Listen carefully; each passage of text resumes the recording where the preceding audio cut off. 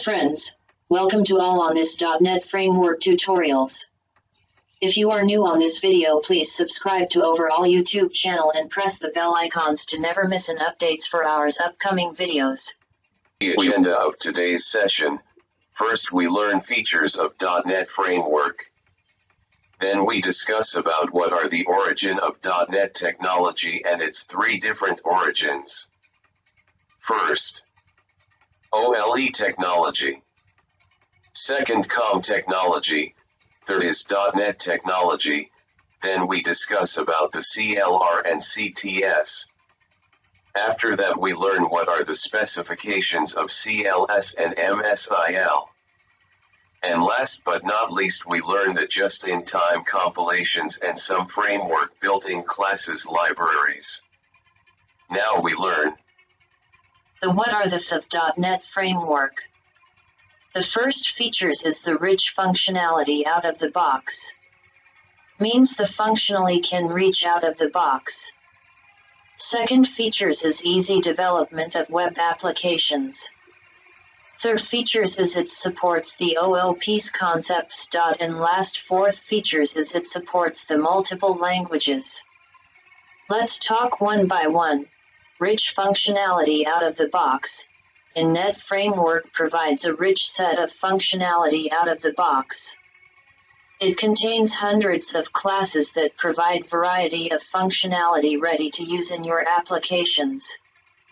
This means that as a developer you need not go into low-level details of many operations such as file I/O, network communication, and so on. Second type of feature is easy development of web applications. It means to say ASP.NET is a technology available on .NET platform for developing dynamic and data-driven web applications. ASP.NET provides an event-driven programming model, similar to Visual Basic 6 that simplify development of web pages, now called as web forms, with complex user interface. ASP.NET Server controls provide advanced user interface elements, like calendar and grids, that save lot of coding from programmer's side. And third, it supports the OPP's concepts. Means the advantages of object-oriented programming are well known.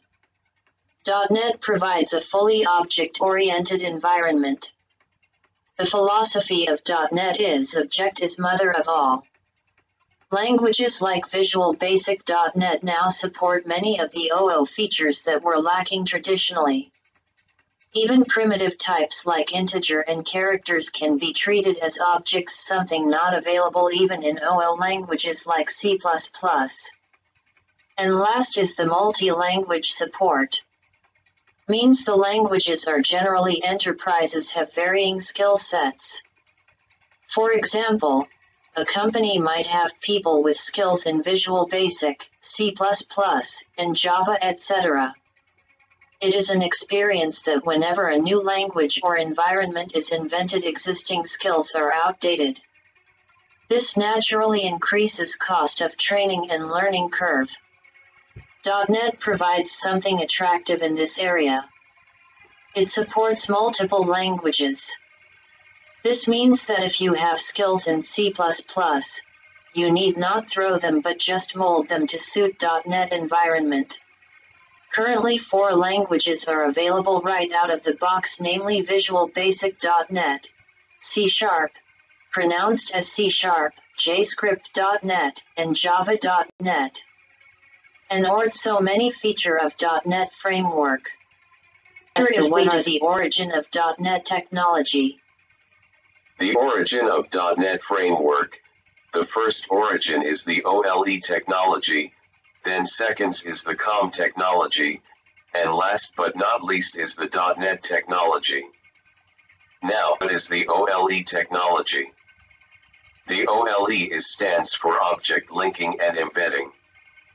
It can be developed by Microsoft. It allows you to take objects from a document in one application and place them in another. It is easy inter-process communication. OLE also supports linking of document parts, and It embeds documents from one applications to another applications. The second is COM technology. It stands for Component Object Model. It is also developed by Microsoft. They allows monolithic approach leads to many problem of maintainability and testing. The program is broken into number of independent components where each one offers a particular services. Each component can be developed and tested independently and then integrated into main system. The third and last origin is .NET technology. It is third generation component model which can also develop by Microsoft corporations. Many times it uses metadata.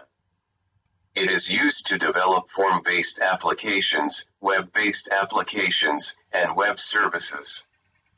It is a virtual machine for compiling and executing programs written in different languages like C#, VB.NET, etc. We talk about .NET Framework in lecture number 1. If you are not watched that lecture, please go and watch it. We discuss what is CLR. The CLR stands for Common Language Runtime. In C# applications are compiled to IL, which is executed by the CLR. This section highlights several features of the CLR. You'll also see how the CLR manages your application during execution. In many traditional execution environments of the past, programmers needed to perform a lot of the low-level work, plumbing, that applications needed to support.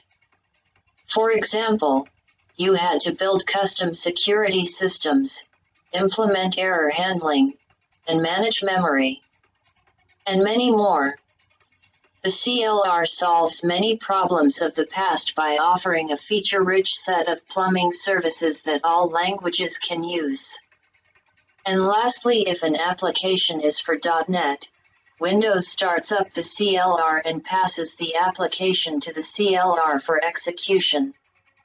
The CLR loads the executable assembly, finds the entry point, and begins its execution process.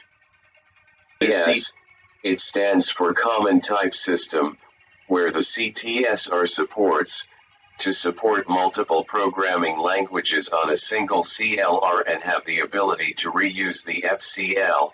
The types of each programming language must be compatible. This binary compatibility between language types is called the Common Type System, CTS. Common Specification, CLS. It's every type can understand by CLR. Although the CLR understands all types in the CTS, each language targeting the CLR will not implement all types. Languages must often be true to their origins and will not lose their features or add new features that aren't compatible with how they are used. However, one of the benefits of having a CLR with a CTS that understands IL, and an FCL that supports all languages, is the ability to write code in one language that is consumable by other languages. For CLS compliance, you can still use unsigned types within your code so long as you don't expose them in the public interface of your code, where code written in other languages can see. Example C, C++, Java, and others. In lecture first, .NET can supports 50+ successful languages. MSIL, it stand for Microsoft Intermediate Language. We can call it as Intermediate Language, IL, or Common Intermediate Language, SIL. During the compile time, the compiler convert the source code into Microsoft Intermediate Language, MSIL. Microsoft Intermediate Language, MSIL, is a CPU-independent set of instructions that can be efficiently converted to the native code. During the runtime, the Common Language Runtime, CLR, just-in-time, JIT, Compiler converts the Microsoft Intermediate Language, MSIL, code into native code to the operating system. The Microsoft Intermediate Language, MSIL, and metadata are contained in a portable executable, PE, file. Just-in-time compilation, an efficiency feature for ensuring that the CLR only compiles code just before it executes. Just-in-time compiler, JIT, is a part of Common Language Runtime, CLR, in .NET, which is responsible for managing the execution of .NET programs regardless of any .NET programming language. A language-specific compiler converts the source code to the intermediate language. This intermediate language is then converted into the machine code by the just-in-time, JIT, compiler. This machine code is specific to the computer environment that the JIT compiler runs on. Now, last topic of this lectures is framework base class. The .NET Framework class library is the collection of classes, interfaces, namespaces, data type, and value types that are used for .NET applications. In framework contain thousands of classes like user-defined data type, access to data, wrappers around OS functionality, support for creating web services, and many more. Base class libraries architecture as shown below. In that architecture, two main parts. First is BCL, and second is the system. The main part is BCL, means base class library. It locates to the every other library, like system.web, system.data, system.xml, and the system can locate the R objects like input-output class library, security class, testing class extra. I hope you completely understand this lecture. For this type of lectures, please subscribe to our channel and press the bell icons to never miss an update.